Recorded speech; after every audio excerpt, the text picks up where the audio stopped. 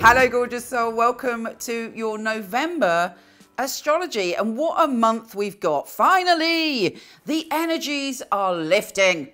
And there should be a little bit more of internal calm. We have Mercury going direct on election day. We have the great Jupiter and Pluto conjunction, which none of us are going to experience this exact same conjunction in this format ever again for the rest of our lives. Some of us may say, thank the goddess for that. But anyway, it's about transformation and change. It's about the evolution of our spirit, the evolution and emancipation of our spirit from something that needed drastic change. And drastic change has been happening to all of us individually and globally since April. And this is the final push forward. Yeah, it's going to be pretty intense. And it's also a time where we do need to protect ourselves because everything is exaggerated around that time. So everything is spreading, everything is growing, everything is transforming. So keep yourself safe and focus on what it is that you want to increase in your life. And on another positive note, I am delighted to say that Mars, the planet of action, passion, energy, our driving force, has been going retrograde for some time now. And it has been very draining for all of us. Now we can feel stoked again. Our passion and our mojo, it is relaunched as Mars goes direct. Here's your November astrology.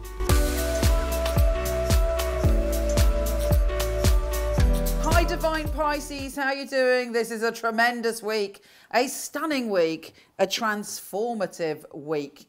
You have been through quite a lot and you might have felt kind of misunderstood recently, or just, you know, normally you can see the magic in situations and you can have empathy and understand everybody's point of view and you feel things and you're always giving out the love. But it's been quite a shady time for you where you've been like, oh, you know, this is just so, feels like I'm wading through treacle. That is going to lift this week, starting with Mercury going direct. And it's in your power zone. You're feeling more empowered with what you've got to say. You're diving in and understanding what's going on underneath the surface. You're seeing the mystery in life again, thank goodness. But then, of course, the most important event of this week is that Jupiter and Pluto conjunction. Now, since April, all of us have gone through a profound shift one way or the other. Do look at your rising sign as well for this because it's important. But fundamentally for you, it's about your connection. Sorry, Keeks. It's about your connection to the whole. It's about your connection not only to other people, but feeling like you're part of the cosmos. It's about your magic. It's about who you consider your soul family. It's about you being plugged into the mains and getting your voice across. It's about wider beliefs, like what you believe politically, what you believe in, what you want to be part of, what vision for the future of humanity you want to be part of, what ideas you want to put on the internet, how you express yourself for the world to see, and how connected you are to everything. Super important. So since April, that has been changing. And now, you know, we're all coming into the birthing process where that's it. Here we are. And now this is the new phase for us. And the new phase for you is please to understand your power, to understand your power to attract what you need. You know, possibly attract things you didn't even know would be wonderful and marvelous. You have superpowers in attracting, cosmic ordering, drawing to you what you need. When you find the right group energy, you feel empowered, you feel loved, you feel reassured, you feel a part of the magical mystery of the cosmos. You know that you are never alone because you are interwoven into something much bigger. And you're aware of the eternalness of your soul. It's deeply profound, put it that way, but it gives you many gifts. And one of them is the gift of connection. So that final process is happening this month. And in fact, that energy is around you in all sorts of ways. Now, Mercury's shifting from that very intense vibe to making you more excited, more optimistic, more thrilled by things that can go on in life after the 8th. Is it the 8th? Hold on a minute. No, after the 10th. And you're feeling, optimistic and excited and full of pleasure. Now, the sun is trining Neptune, further enhancing your belief in positive outcomes, your belief in possibility and your belief in magic. And that's always what I say to you, Pisces. It's very important that you believe in magic because you're a magical being. When you lose your belief in magic, it has an impact on your day-to-day existence on the earth. So just allow that magic. The Sun trine Neptune is going to remind you of the magic, wonder and possibility, and it's very optimistic. Now, the new supermoon in Scorpio is in your adventure zone, and it's sextile Jupiter and Pluto in your connection zone. So there are wide experiences coming for you. There are big opportunities for you to see the world and experience things that you not necessarily physically see the world, obviously under current circumstances, but for some of you, you might suddenly travel. You might suddenly decide you want to live at the other side of the world. There's just adventure and possibility coming, and this new moon is like shoving you through to the next level of that. We then have Venus going into Scorpio, and for you, again, the whole of this month is making you feel excited about life again, feeling that you want to break out of patterns and routines. You want to express your divine, unique soul. You want to connect with people that are different. You want to explore your soul, the soul of other people, and literally explore ideas that you've and experiences you've never had before. Neptune goes direct, which is big news. You know, it's actually quite good when Neptune goes retrograde because it allows you to be practical. But when Neptune goes direct, you feel much more yourself. It's like, you know, someone takes away your magic wand. When Neptune's retrograde, you got it back. What are you going to conjure now that you are back to your magical self? What are you going to do with the magic wand that is you? And finally, we have a Kiki. People are going to think you got the fleas. She has a regular treatment. There's nothing wrong with this dog. That's nervousness, anxiety. Yeah, so this full moon is a big, huge eclipse moon. And for you, it's connected to your home and family. There's a reveal, a truth, a peak experience connected to home and family that's ending this month.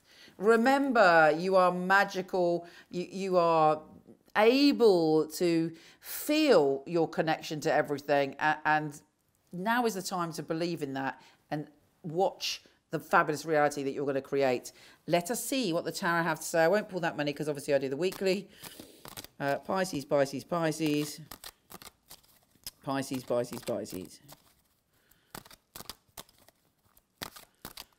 Okay, Pisces, what do we got for you? Yeah, baby, the Star, a great healing, deep inspiration. You are feeling the relief after the storm, and you're seeing potential, wonder, magic and healing all around you. I love this card.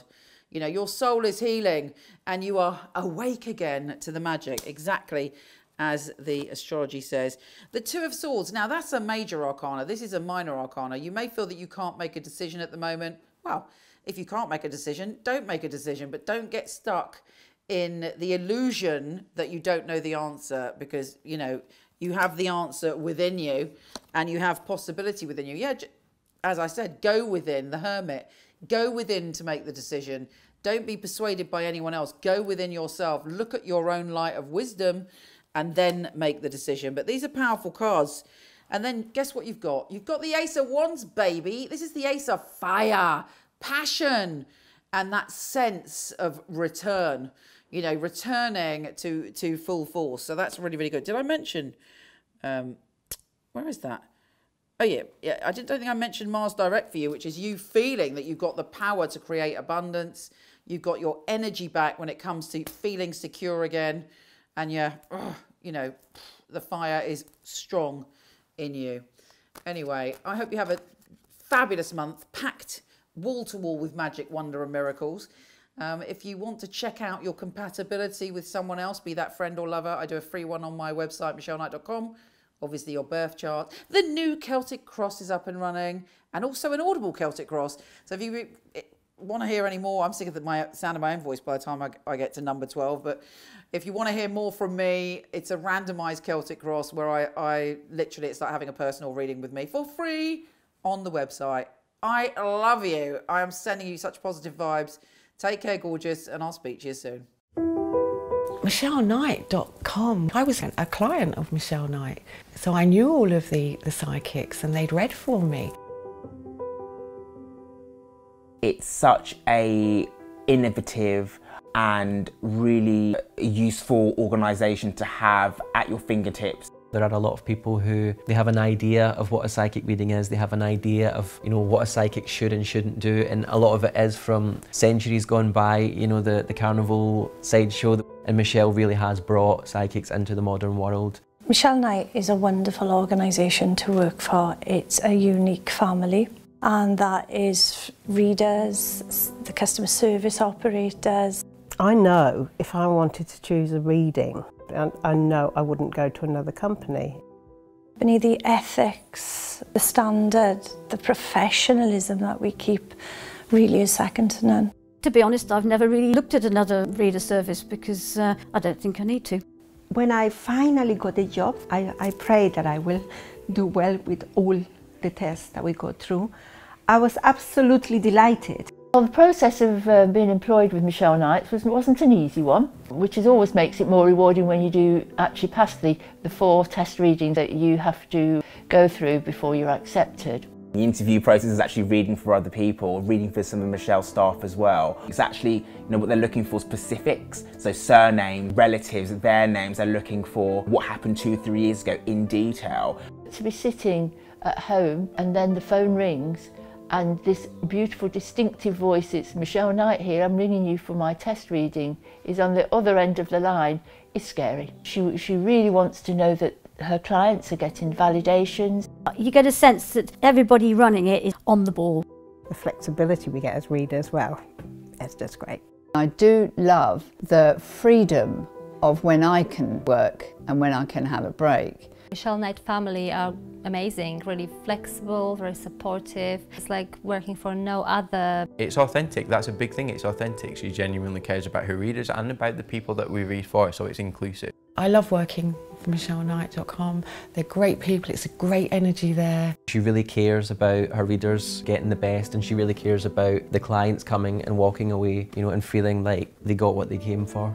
Working with Michele Knight, I know that I've got professional backup, and I know that the clients are looked after very well as well.